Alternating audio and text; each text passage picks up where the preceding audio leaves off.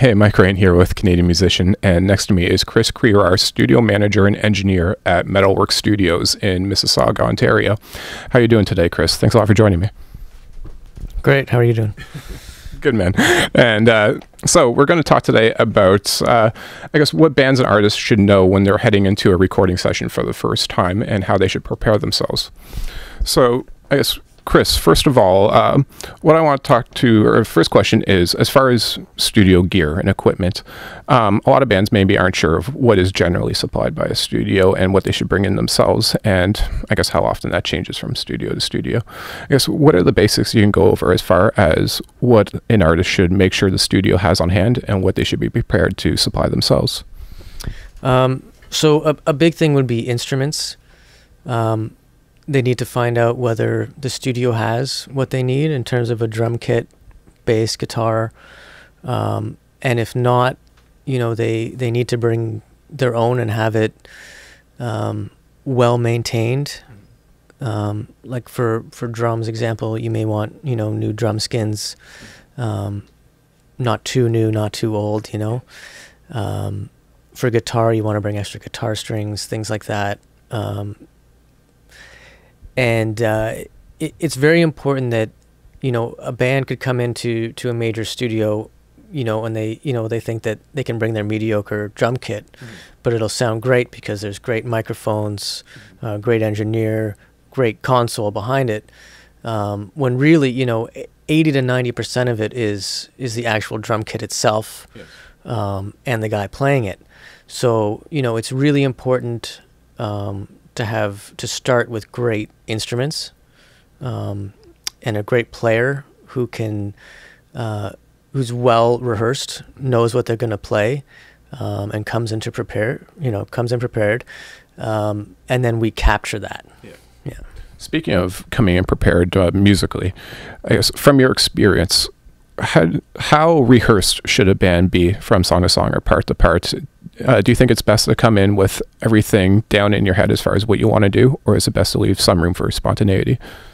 I mean, it really depends on what your plan is and what the type of music calls for. You know, if it's jazz, you know, you're going to want, you know, a bit of spontaneity. If it's an indie rock band and they're on a tight budget, then I'd say know exactly what you want to do and what you want to play and have it well rehearsed before you come in. So, you know, there's no, you know, the guitar player looks at the bass player and says, what note are you playing there? And you really want to iron out all those details. Where if it's a bigger budget, you may want to actually write in the studio. Yes. You know, it's a great place to write as well. You know, it just depends where you're at with it. Yeah. And speaking of budgets, is there certain ways that a band, especially a young band that's probably on a tight budget, is there ways that they can save money, whether that means recording at certain times of the day or certain days of the week? Is there tricks that way that they can follow? I mean, it varies greatly from studio to studio. For us here at Metalworks, we have huge discounts for indie artists.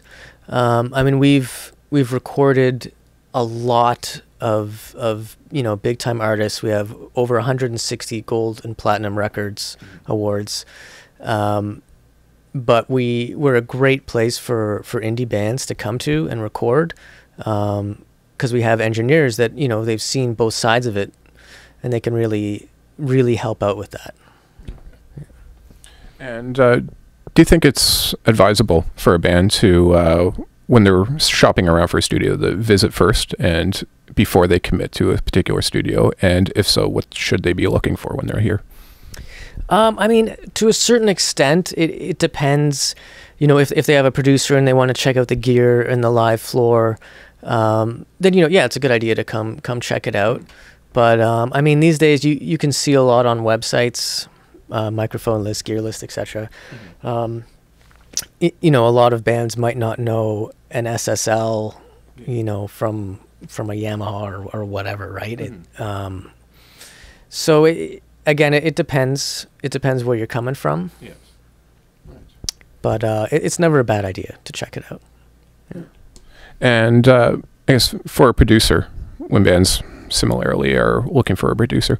Is there guidelines they should follow as far as what they should be looking for in a producer, or is it often best or maybe less expensive if they go with a producer who works in the studio?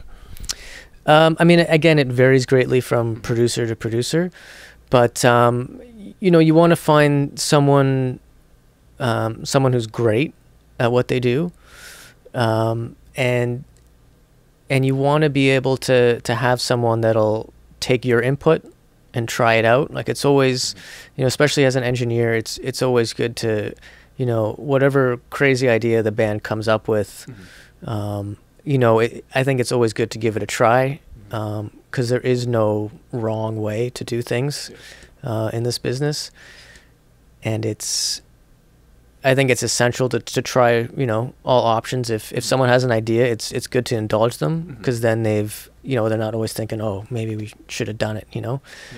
Always try it out and listen to it. Yeah. Perfect. Well, Chris, thanks a lot for joining me today and for welcoming me into your beautiful facilities here. It's a real pleasure. Thanks for coming.